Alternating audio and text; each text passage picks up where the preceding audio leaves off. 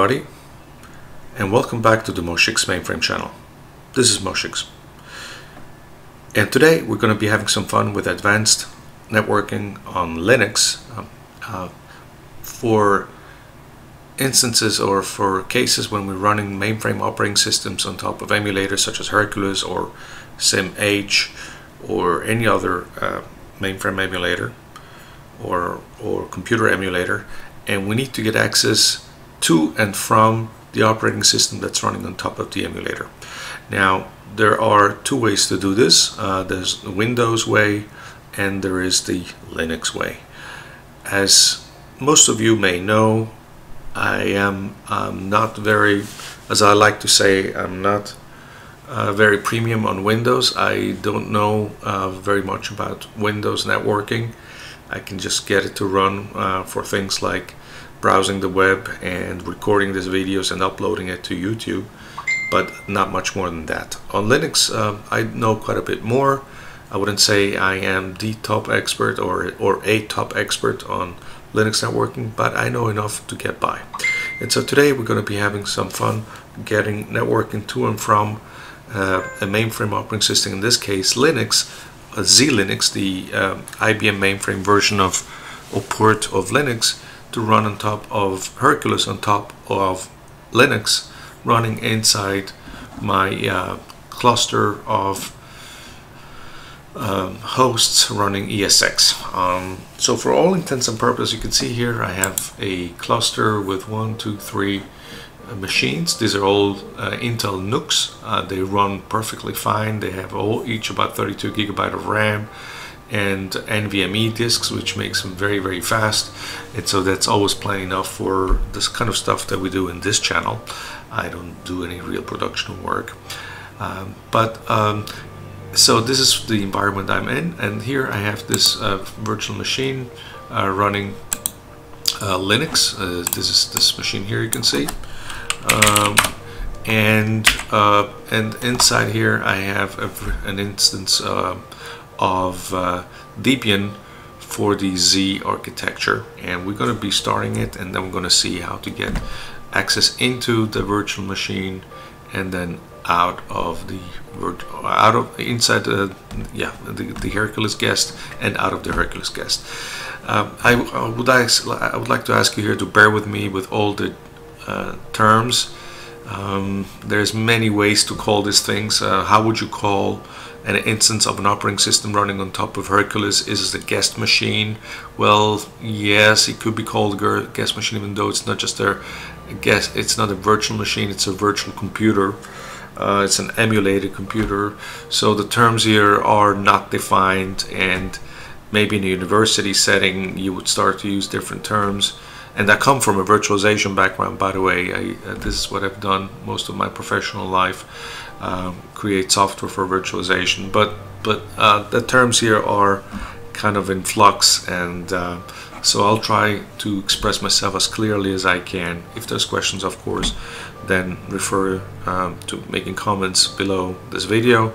Also, once again, I would like to mention the Discord channel, where we have a lot of experts and interested enthusiasts hanging out and answering questions and helping each other. And there's also the Moshix channel on Facebook, and the description on how to get to the Discord channel as well as on the Facebook page for the Moshix mainframe channel are in the description below this video.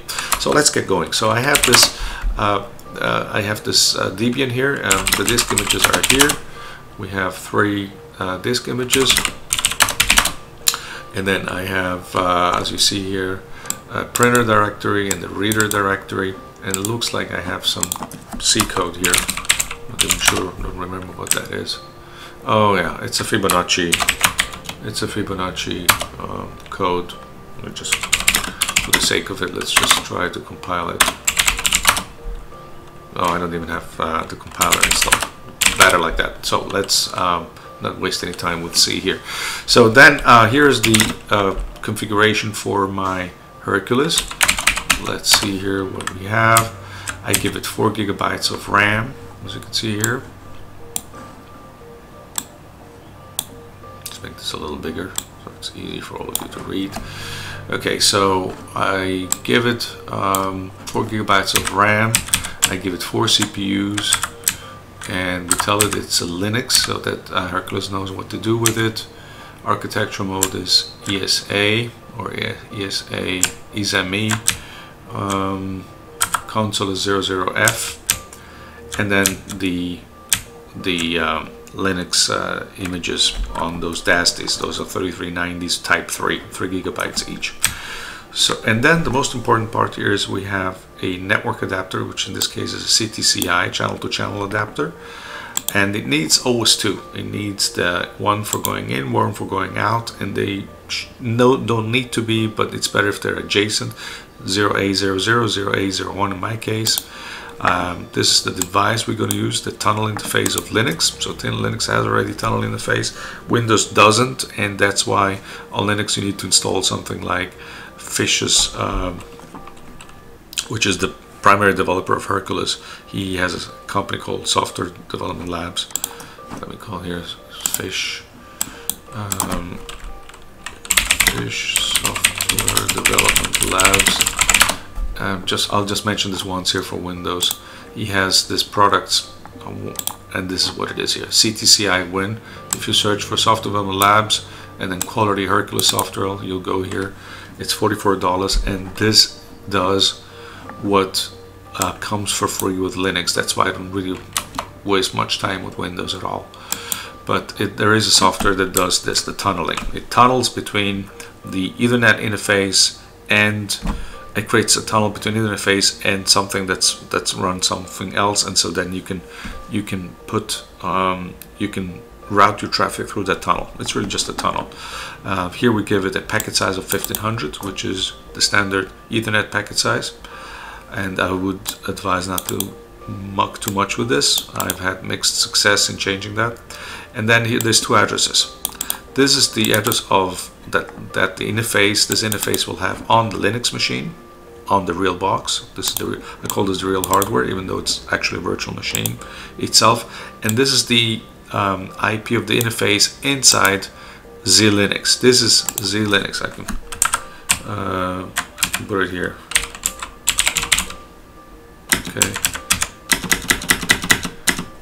Okay, so if you look at it this way, these are the addresses of the two machines.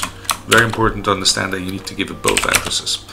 And as you know, right now there's really only just this network interface running, and the tunnel only comes up when you launch it, and so it's not there until we start the Hercules emulator with that configuration. So let's do that.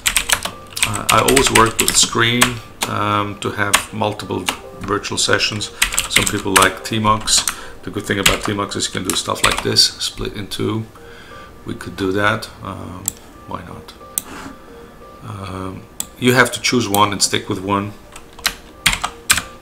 So let's do like this. Okay, so now if I switch to the other virtual session, then if we look what happens here, now suddenly we have a tunnel. Okay, this is this tunnel here that we just saw in the configuration, and that already has this IP address. Now before I start things, this is ready to get started. It's not running yet. Okay, let me switch. As you see here, it's not running yet. It's ready to run, but we see these two devices, channel-to-channel adapters. 3088. Those were devices you could buy from IBM in the old days. They would attach two channels, which are the I/O devices of an IBM mainframe, to each other, so they could communicate. And kind of like, it's not serial, those were actual parallel interfaces, but it's kind of like a serial null modem, if you remember what those were. Serial null modem. What those were is a cable that you could attach on two sides, and they communicate each other by swapping two pins. I think pin, if I'm not mistaken, pin 9, but I could be totally wrong here. I don't really remember so well. But I used to build his own cables, actually. Back in the old days, I used to build my own null modem cables. And so a 3088 is actually just a device that inverts a few pins on one channel and connects it to the other. Now, now that we have saw what this is here, there's some more work we need to do. Now, let's switch to the other window here. And the one thing that we need to understand is that the way that Ethernet discovers MAC addresses, okay, this is a MAC address here, is through a protocol called ARP. Okay, ARP is a protocol for Ethernet that has nothing to do with TCP/IP. This is on a lower level on the OSI scheme that discovers interfaces, and that's how any switch works. It has an ARP protocol that discovers network interfaces on a wire level, on an Ethernet, on a hardware level, and they don't easily cross. So the problem is that once we start this Linux here, this is running inside this interface, inside the emulated mainframe, and Linux here on the real physical machine doesn't know much about what's going on inside, and because those two are cut off, and therefore we need to enable ARP proxying, so that this could act as a proxy for the ARP of the Linux running inside the Hercules virtual computer. That's why I have always a set of scripts, or this particular script, which sets everything going. So first of all, what I do in the script is, this is of course part of the invocation of the script, the shebang, the Unix shebang, so that we can start the bash shell. Then I reset all the IP tables, which is the internal firewall of Linux, so that there's no firewall rules, and I can have input anything, coming in anything, outgoing anything, and forwarding between network interfaces. Because what we need to understand is that once we start the tunnel, we have two network interfaces next to the loopback, which is a virtual network interface. Again, there are right now three network interfaces: the Ethernet, which is the real network interface; this is the loopback, just a virtual loop interface, so we can have minimum TCP/IP working even when there's no Ethernet card installed. And then we have the tunnel interface, TUN0. So what this does is then it creates network address translation, so that anything going in that needs to go to this address will be network address translated going into the tunnel. And so you need to, if you don't know what network address translation is, then you need to look it up. Network address translation. For remapping one IP address. So it's a technology for remapping one IP address space into another. So what we do is remap this address space into the standard network interface, which in my case is 192.168.10. And so that's how I gain access to the virtual machine. I set up this with this rule here for the firewall of Linux. I set up a network address translation going through interface ETH0 for this kind of addresses with a 24 net mask, which is a full class C IP range. And then we forward anything that needs to go into that address space will go through the tunnel. And of course everything coming out of the Z-Linux inside Hercules will also go through the tunnel.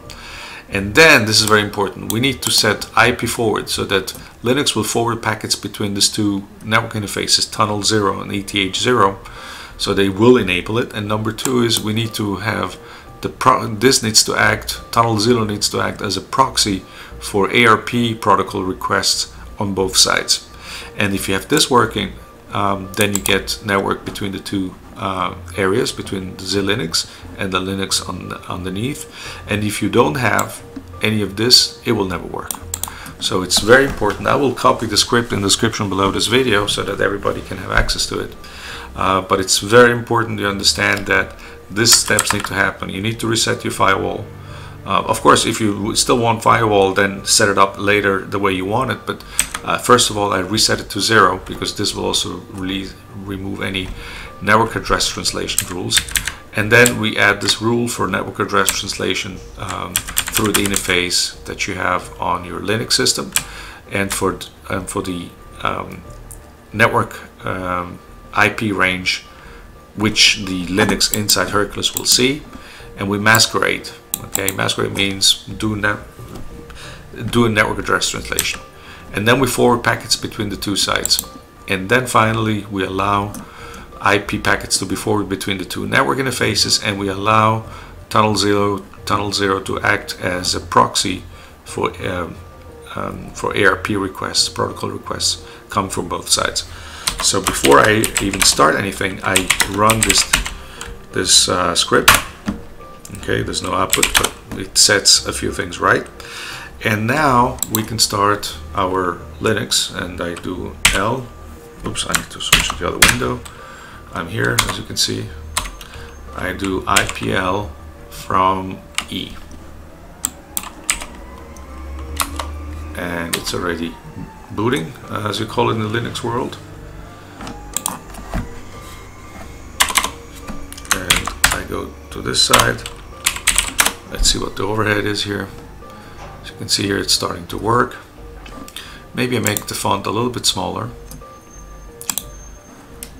Appearance, I make it 16. Okay, so we have more output in the same window. As you can see here, this Linux box is now starting to be quite busy. And Linux is coming up.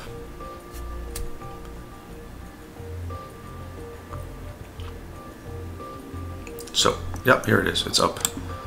The login is here. So now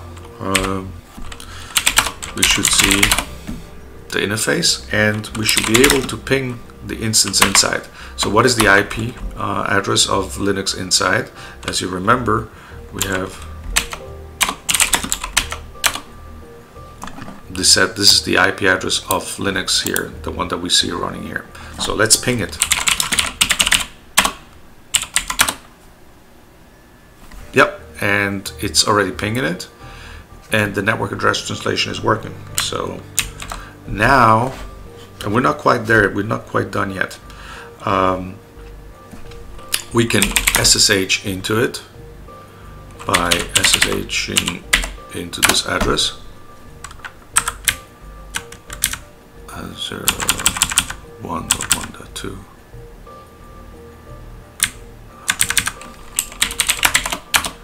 Oh, I know why. I'm using the version of Hercules that comes with TK4, which is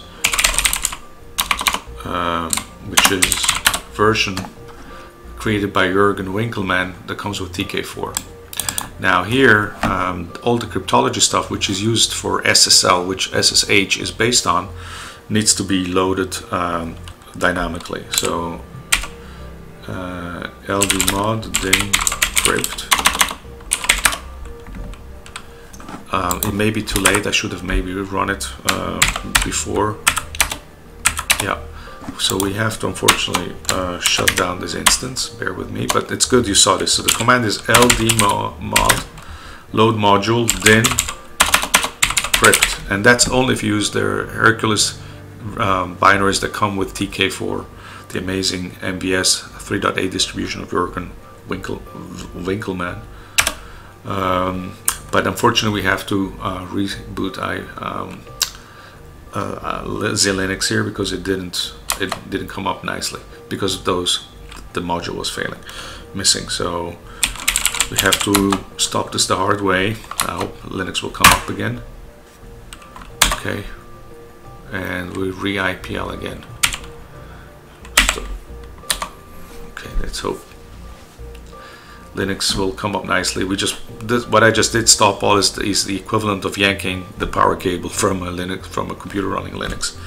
It doesn't like it very much, but it should recover because I use ext4 as the file system, which is a journaling file system. And as you know, journaling file system is a transactional file system in the sense that it first writes into a log what it is about to change. And so if something happens in between, it will always be either going back to the old version or to the new version. Let's see here how fast this comes up. In the meantime, let's see when the TCP, okay, so the TCP/IP stack is up. Yeah, so let's try this. Yes, and I'm in. As you can see, this works now. But however, if I try to ping the outside world, I cannot ping it. And why? Because I need to add a route. So now I'm inside the Linux here that's running inside Hercules. Okay, this is the Linux that you see here on the right pane. This is not the Linux on the underlying Linux under Hercules. This is Z Linux, and you can see it from here. S390. Okay, so how do we access the outside world? Well, we have this network interface here, CTC0, channel to channel adapter 0, with this IP address, and it goes through a tunnel through the TON 0. This guy here. Okay, so this is all perfectly set up. I hope you follow me. If you don't, shout. Now would be a good time to stop me. Just kidding. So let's look at the routing table. The routing table is not really set up yet. So we set up the routing table route at default gateway. Okay, so we tell it that this is the default gateway. And now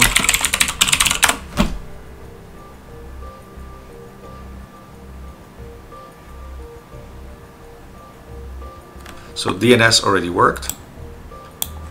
And that's it, it's out. So what's happening here is that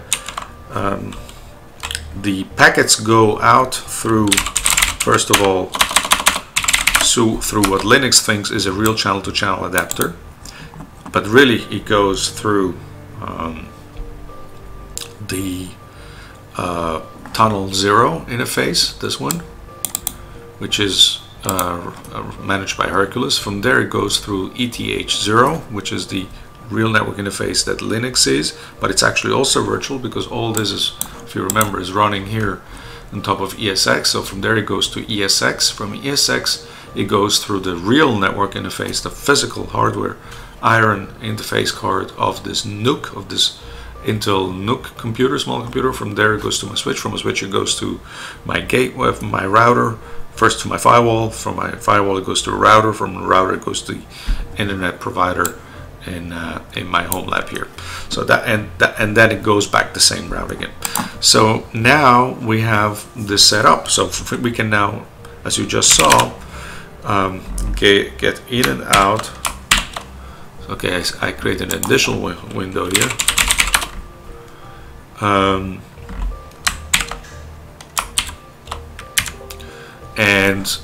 And we have all this working. However, there's a problem. I can only access the windows that inside this pane only from the same Linux computer on which Hercules is running. How do I SSH now, let's say from this Windows computer, directly into Z Linux? For that we need an additional command, and so I will exit this window so I have a little bit more space. And I will exit this also. I won't be needing this anymore. So for us to be able from this Windows computer to go straight into the Z Linux without first having to SSH into this computer. And by the way, this doesn't have to be SSH. This could be any protocol. It could be web. It could be 3270 emulation, right? For those people who need that. It could be anything. It could be FTP, anything. So think about all protocols. It has nothing to do with SSH alone, especially for some of the folks here running some other operating systems, 31-bit or 64-bit operating system on top of Hercules. So how do we do that? We need to set up a SOCAT. Okay, SOCAT is not installed, so we install it. I have Ubuntu here, so I will first do an apt update, package update. And then we'll do SOCAT examples.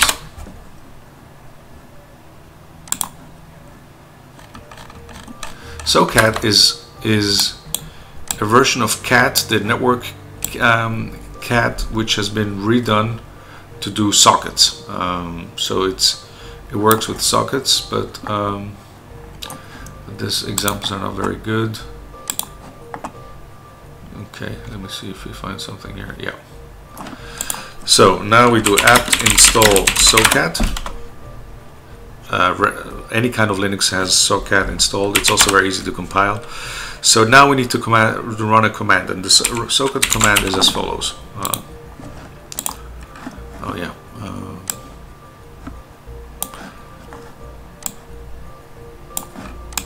Socat, and then we say TCP listen, and the caps here are very important.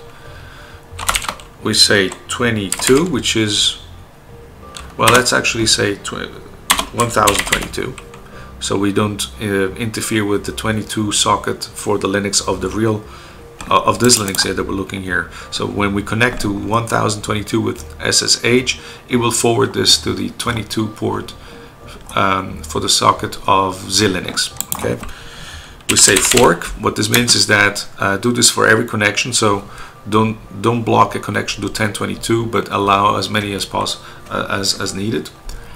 And then we say TCP 10.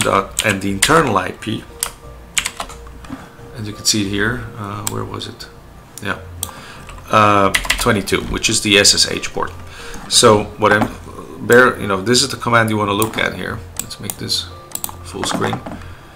So I listen on the TCP/IP protocol on port 1022. I will accept connections on that. I will fork immediately, so anytime a connection comes in, I'll make this port available again, and then I'll forward it to this port 10, to this IP address 10.1.1.2, which is of course the IP address of Linux running right now inside this mainframe, to port 22, and then I put an ampersand so that it goes into the background.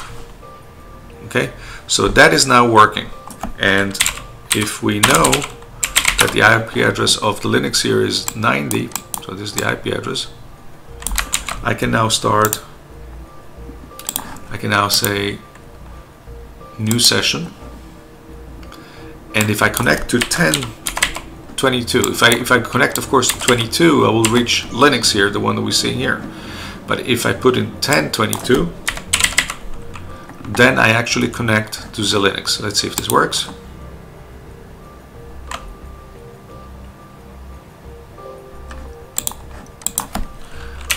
Root, which you should never do obviously, but this is all for educational purposes. And of course it's a little bit slower because this is all emulated, but works fine. So we are now, we just SSH'd straight into it. So this could be now anything, FTP, web, 3270 protocol over TCP/IP, anything you like. And I hope you understand what I'm saying here. So this is the way to play with networking in an emulated environment. So just to close up, before we close up, I just want to show again what we did is we show first of all how to set up a tunnel. Okay, there's other ways to do it, by the way. There's channel to channel adapter, and then there's an LCS interface, but channel to channel adapter works very reliably. Both work reliably, but this is today I'm just showing the channel to channel adapter way. And the two network interfaces, one for in, one for out. You say which device you want, which is tunnel interface, the packet size of the Ethernet packets. This is the IP of the machine inside Hercules. This is the IP of the underlying physical machine, which in my case, as we all know, is a virtual machine itself, but disregarded for the moment. This could be just a Linux box. Then we saw how to set up the network, and I will copy this script here in the description below this video, and that's what you will need to use. And so that we can have, first we reset the firewall, then we set up network address translation here, then we forward the packets back and forth, then we turn on IP forwarding between network interfaces and Linux, and then we turn on proxying for the ARP protocol requests. Then once we started, remember to, if you use the TK4 version of Hercules, to load the crypt module, dyncrypt, dynamic crypt. And once you've set it up, then inside the Linux here, we do a route protocol so that we can route out of the channel to channel adapter, which is okay by this command, route add default gateway. Okay, that's it. That's the command. That's all it takes. And now you have TCP/IP going in and out. And then the final part is the socat command, this one here, which sets up port forwarding so you can access the instance running on top of Hercules or CMH or whatever from outside the box where it's running. And this is my custom port. I could have taken any port, 200, 600, 6000, 24,000. Fork so we can restart the port immediately again, make it free again for other connections. We forward inside the IP of Linux to the standard SSH port. And that's all there really is to it. So I hope you followed. This was a little technical session, but I know a lot of people know a lot about mainframes, but they may not necessarily know TCP/IP networking on Linux. And so I hope this all helped you get a better grasp on how to make things work. That's how I make it work. If there's any questions, put comments in the below this video. If you like this video, please do press on the thumbs up button. I always like those. Subscribe to the Moshix Mainframe channel if you haven't done so, and press on the notification so you get notified when new videos come out. Also, please do join us on our Discord channel. The links are in the description below this video, or come check out now and then our Facebook page to get involved with the rest of the community, this amazing community that we've created here in the Moshix Mainframe channel. And see you soon again. Thank you very much. Goodbye.